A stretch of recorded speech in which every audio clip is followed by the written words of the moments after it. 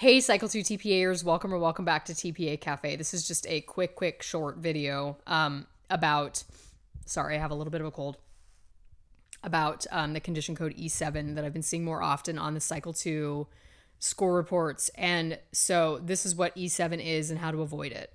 E7 is, so you know that you're doing a formal assessment. You know that you're submitting 3 samples of student work, a student that has not yet met standard, a student that has met standard, and a student that has exceeded standard.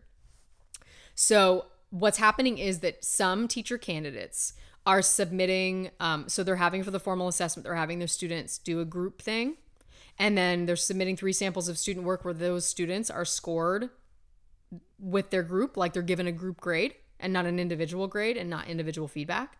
And that's immediately going to flag a condition code of E7. So what you want to do, what you need to do absolutely to avoid this condition code is you need to make sure that, now if you're not giving a group formal assessment, this is probably a non-issue because every student will be scored individually using the rubrics. Fine, great, amazing.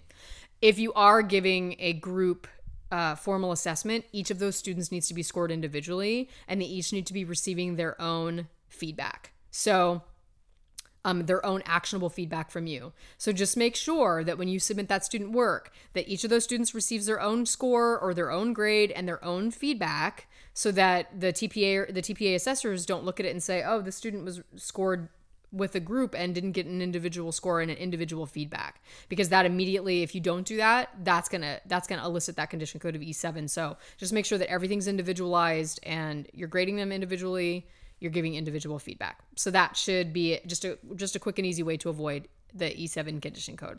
I hope that was helpful. I hope that I'm sure it will help you now, hopefully, avoid that E7 condition code. And I'll see you all soon in another video.